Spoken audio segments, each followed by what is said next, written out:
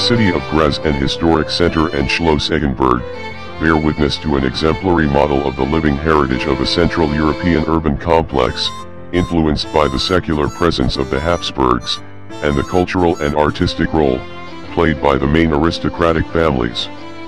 They are a harmonious blend of the architectural styles and artistic movements that have succeeded each other from the Middle Ages until the 18th century, from the many neighboring regions of Central and Mediterranean Europe.